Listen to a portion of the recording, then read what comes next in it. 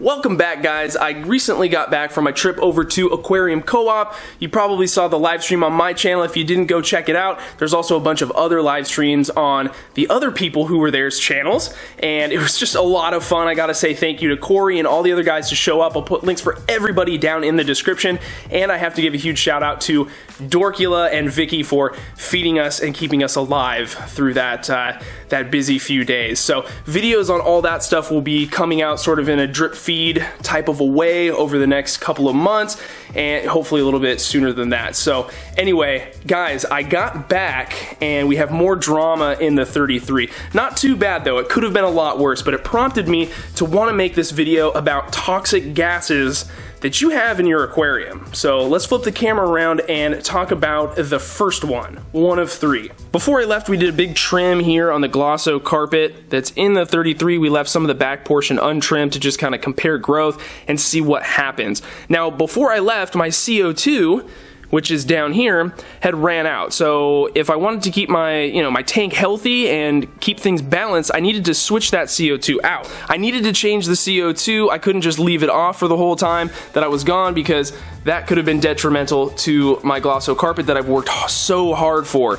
And basically, this is what happened. So I changed it out, everything was looking good, and sure enough, there was a leak somewhere. So I come home and the tank, which is, there's two of them over here, but one of these tanks was completely drained, and luckily nothing bad happened in the tank. Remember, we only have some Siamese algae eaters in here and a bunch of Ammonia shrimp. You can see one hanging out right there. So luckily nothing bad happened as a result of all of my tank draining, because I think what happened was it all drained out of the connection, okay? So it gassed off down here rather than gassing off in the tank. And if it would have gassed off in the tank, we could have seen a lot more problems, because CO2 is a toxic gas. I mean, any molecule, any gas, any non-gas can have the potential to be toxic if it's in a high enough concentration, okay? And especially CO2, because the organisms in this tank require oxygen to live just like we do.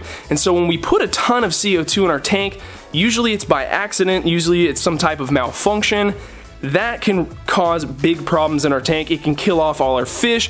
You know, if you've been working with CO2 and planted tanks for a long time, it's probably happened to you before. It's definitely happened to me, where I accidentally gas a tank and all of my fish die. It's a horrible thing to go through, and I don't wish it on anybody. There's a couple ways that you can have an accident with CO2 that leads to it being a deadly problem, and I think one of the ways that can happen is basically you have a malfunction in this part right here. This is the valve that is telling the system how much CO2 should go up into your bubble counter. So you can see over here, we have 3-4 bubbles a second, which is a lot, and we're running it through just one of these classic diffusers. They're not the best at diffusing CO2 into the aquarium, but if you have a problem where this malfunctions, the chances are you're not going to, well, you still can, but the chances of this causing all of your fish to die is a lot less likely than if you have a much more efficient inline diffuser, which completely mixes the CO2 in the water. So if this gets turned up way up, we're just gonna see a bunch of really big bubbles go up really fast, and they're gonna gas off. And we pair that with, good water circulation and some agitation up here from this pump, as well as, a little bit from the HOB. I'm not convinced that I would have a huge problem in this tank. We surely could. I'm just hoping that I don't have to experience it. But that's sort of one way to protect yourself, is to go with something that's a little less efficient at dissolving CO2. I know that sounds really kind of counterproductive and against what you're trying to do, but it's just one of those things that can help negate the trouble that you can have from something malfunctioning. The other thing is that if you're running a CO2 setup without a solenoid, so this turns off at night, and that's really important because, remember, we're trying to balance an equilibrium between CO2 and oxygen. Our fish need oxygen, and our plants need the CO2 in a lot of cases. So we want to be careful. It's something that you can easily mix up if you're new and you just start dumping CO2 in here, and you don't have, you're not promoting gas exchange up here at the top. You can run into some problems with your fish suffocating. So we want to turn this off at night, because oxygen levels, even without adding CO2, get pretty low at night, and that's because our plants stop producing oxygen at night, and they can actually consume a little bit of oxygen at night, okay, because their metabolism changes and, you know, you can run into some issues. You can run CO2 at night, but it's really kind of useless, and so we want to conserve all the CO2. We don't want to just like throw it into our tank all the time. If you are, say, using a DIY CO2 setup, you can't turn the CO2 off at night very easily. I mean, you could rig it in a way to do that, but if you are doing that and you don't want to go the extra mile to pull the line out at night, then you can run an air stone at night. That's something that you can do. We don't necessarily want to run an air stone during the day when the CO2 is pumping into the tank because it's just counterproductive. We're increasing the aeration in the tank and thus reducing the ratio of CO2 to oxygen and helping to gas off more CO2 than we might want to have in our tank. So another way to make sure that your tank has enough oxygen at night to help prevent fish from basically suffocating is to run an air stone at night. Now, I don't do that. I know people that have done that and do that. It's something that I don't think is 100% necessary, especially if you have a good grip on your system, but it's definitely something you can do to negate all the issues that can arise from running CO2. Another gas in the aquarium that can present problems, but I think is something that people shouldn't worry about as much, especially compared to when you're using CO2, is hydrogen sulfide. And so hydrogen sulfide, H2S, is a toxic gas that is produced when sulfate-reducing bacteria use it as an electron acceptor, the same way that humans and our fish use oxygen. Okay, now this is probably most likely going to happen down in your substrate where you have anaerobic conditions, meaning that there's no available oxygen for cellular respiration. So there are special bacteria, there's lots of different types that do it with different molecules, but they use these other compounds as a terminal electron acceptor. People with planted tanks tend to talk about this molecule more than any other type of hobbyist, and it's basically because when you use a planted tank, you're typically using a substrate that is either thick or contains a lot of organics. Now, sulfate is present in a lot of different types of substrates, even ones that aren't nutrient rich, but are just anoxic. A scenario where hydrogen sulfide could be a problem is when you have a really thick substrate.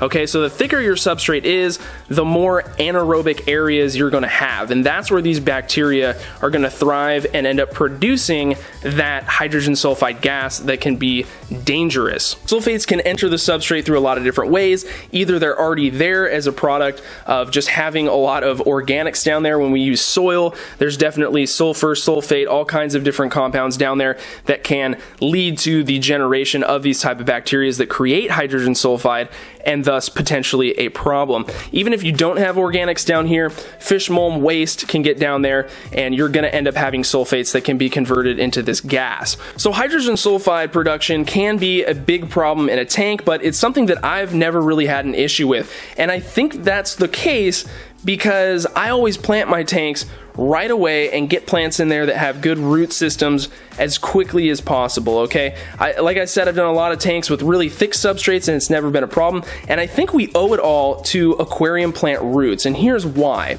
Aquarium plants produce roots that go into anoxic areas. They need oxygen to stay alive. So what happens is your plants actually send oxygen down to their root system and create an oxygenated zone around their roots, or we call this a rhizosphere. Okay, so we have an area surrounding roots that has oxygen. Bacteria that use oxygen can go and live there and potentially provide some benefits to our plants, and this also protects them from an area where these bacteria that produce this hydrogen sulfide gas live.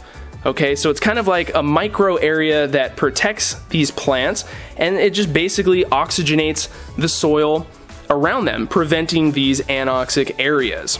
So if we get down here and look, I mean, there aren't plant roots everywhere in this substrate, but you can see even way down here, having a thick carpet like this of these plants, we can see all these areas where these healthy roots are growing. That's all oxygenated. Maybe not, down here in the middle here where you don't see any roots. I mean, these areas where these bacteria can live are really small, but it is going to hinder their mass proliferation to the point where the production of this gas could be a problem. So that's why I say it's not something to really worry about. I think the only scenario where it could be a huge problem is if you set up a soil planted tank with a huge cap, you use a lot of soil and a lot of cover for that, and then you don't plant it for, say, 2 or 3 weeks, or maybe longer, okay? So then by the time you get in there and put plants in your tank, maybe your timing is just that way, then you already have pockets of hydrogen sulfide gas produced. Now, I'm not saying that's gonna happen all the time.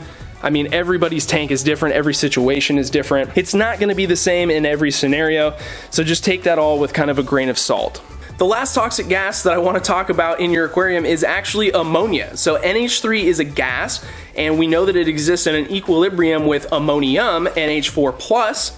Okay, it's less toxic, or maybe even non-toxic counterpart, however you want to think about it, and that's a pH-dependent relationship. So the lower the pH is, you're going to have more NH4+ than you have NH3. NH3 is really the toxic component here. It attacks fish's gills and it can damage them severely and, of course, kill them. So, knowing that, there are a few things to consider when we talk about nitrogen in the aquarium. I think the first thing to understand is that we probably always have ammonia and ammonium in our aquarium at all times. Just because we test on an API test kit and we get a 0 reading doesn't mean there's 0 nitrogen or that form of nitrogen in our aquarium. Those test kits don't really test down to a very low level, and I think it would be naive to assume that there is 0 NH3, NH4+ in our aquarium. Okay, the test kits are designed just to show, you know, this broad sort of toxic level that's relative to fish. And so, you know, just because we don't have 1 ppm of visible ammonia doesn't mean we don't have, you know, 20 micromolar ammonium in our tank. And honestly, like, we want to have a little bit of NH3 and NH4 in an equilibrium in our aquarium because our plants use that. It's the most efficient source of nitrogen for them, more so than nitrate, which is typically dosed in fertilizers. There's nothing wrong with adding nitrate to your tank, but just know that that ammonium form of nitrogen is always going to be easier for the plant to use. So we don't want to, you know, do anything crazy like dose ammonium in our tank. That can be I mean, you're just opening up a super dangerous Pandora's box when you do that. I don't do that. I know some experts do that, but I would say that it's probably in tanks where they have very few fish and, you know, they have a lot of dilution. Because ammonia and ammonium are in this equilibrium, whenever you're running a planted tank, it's always nice to keep that aquarium a little on the acidic side. So pH 6, 6.5, I think is kind of the perfect pH for a lot of planted tanks because it's going to help keep that ammonia in check. Okay, most of it is going to be in the ammonium form, which is not really an issue for us and our fish. If your aquarium is, say, pH 8, okay, and we have 1 ppm of ammonia in the tank, that 1 ppm is going to be a lot more toxic than if the pH was back at that 6.5 level. And so just a thing to keep in mind. I mean, it's not something that you need to dwell over or be super concerned about. I think it's just a piece of information that everybody should at least have. Anyway, guys, I think that's going to do it for today's video talking about the poisonous gases in the aquarium. There's certainly more than 3, but these are just kind of the most relative ones that I could think of off the top of my head. If you like this video, getting a little bit more sciencey, let me know, and I can certainly make a couple others that are like this and incorporate some of the more overlays and things like that. Thanks so much for watching. Don't forget to subscribe if you're new, and check out everybody's channel from the weekend and be on the lookout for those new videos from that really fun trip coming up soon. Thanks again, guys. We'll see you next time.